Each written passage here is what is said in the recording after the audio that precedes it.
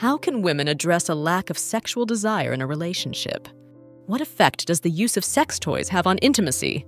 Hello to all lovers of psychology and sexuality. Today, we will unveil the sexual curiosities of women. If you are interested in these topics, make sure to subscribe and activate the notification bell to not miss our future videos. Also, leave us comments and share your experiences in the section below. Let's get started. Women can address a lack of sexual desire in a relationship through open and honest communication with their partner. It's also important to identify potential underlying causes, such as stress or fatigue, and consider couples therapy if necessary. The use of sex toys can have a positive effect on intimacy by increasing excitement and pleasure for couples. They can help explore new sensations and improve communication within the partnership. Kama Sutra in gastronomy. Some restaurants offer themed menus inspired by the Kama Sutra, where dishes and drinks bear suggestive names and are creatively presented to stimulate the senses.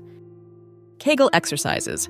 Foreplay can include Kegel exercises, which strengthen the pelvic floor muscles and may increase sensitivity and orgasm intensity. In rural communities in Latin America, sexual education workshops may be conducted by health promoters and community leaders, addressing topics such as family planning, disease prevention, and communication in relationships. Leather and latex fetishism. This fetish involves an attraction to the use of leather, latex, or vinyl garments, either as a form of dress in sexual contexts or as part of specific role-playing scenarios. Masturbation and body exploration. Masturbation can be a powerful way to explore and understand female anatomy, allowing women to discover what types of stimulation are most pleasurable for them. Masturbation and emotional well-being. Masturbation can help women feel more confident, better understand their bodies, and develop a more positive relationship with their sexuality, contributing to emotional well-being. Masturbation as a healthy practice.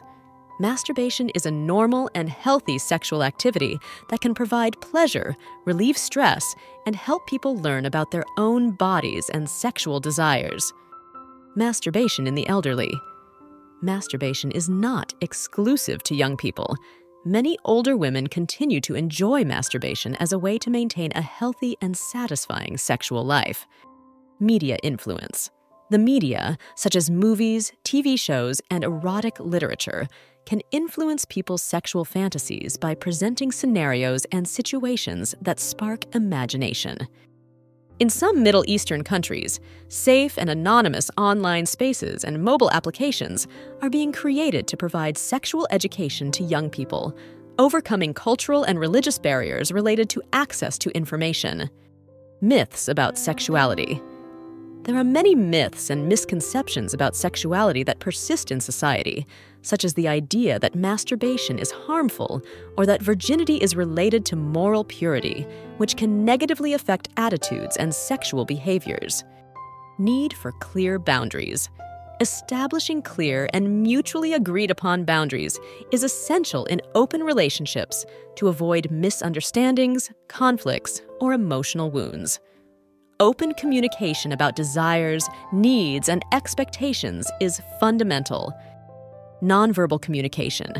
During foreplay, women often use nonverbal communication, such as moans, sighs, and body movements, to guide their partners and communicate what they like and dislike.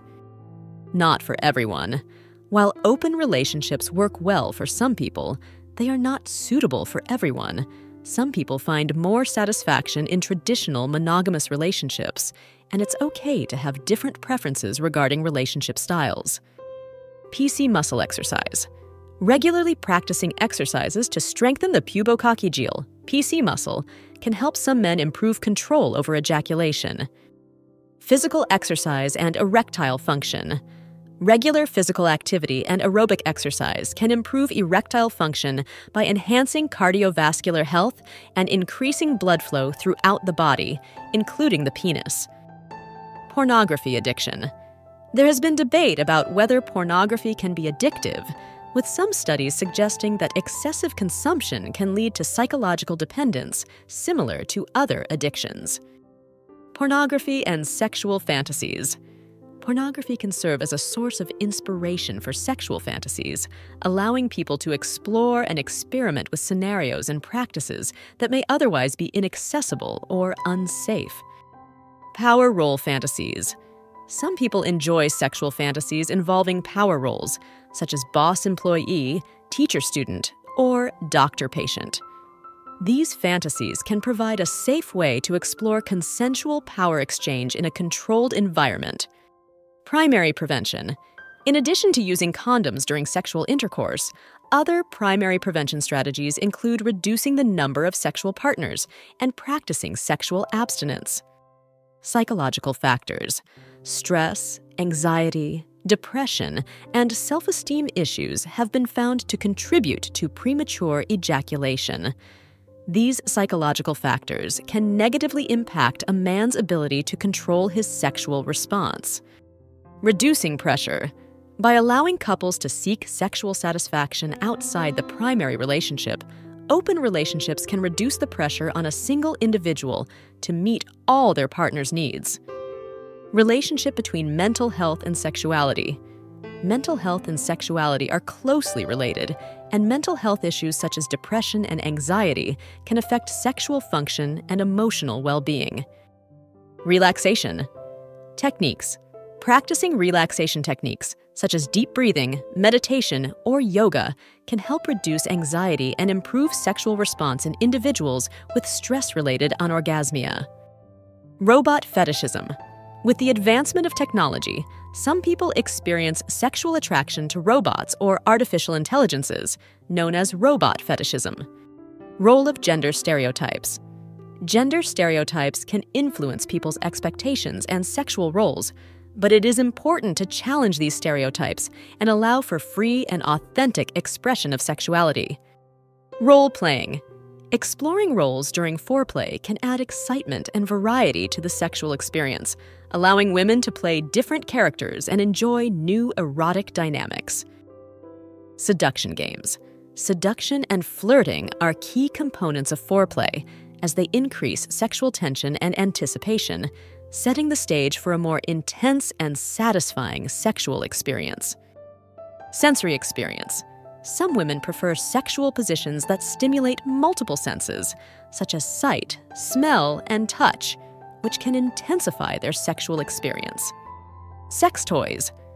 Foreplay can involve a variety of sex toys designed specifically to stimulate different areas of the female body, such as vibrators, dildos, Ben Wa balls, and clitoral stimulators. Sexual disorders. Sexual disorders, such as erectile dysfunction, anorgasmia, and hypoactive sexual desire disorder, can affect a person's ability to enjoy sex and may be caused by physical, psychological, or a combination of both factors. Human sexuality is a fascinating and diverse field that never ceases to amaze us. Sexual curiosities unveil the wonderful complexity of the human experience in the intimate realm.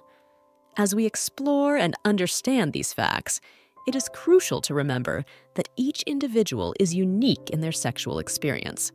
Respecting and communicating with your partner are the keys to a satisfying and healthy sexual life. Sexual education and understanding are essential tools for fully embracing our sexuality.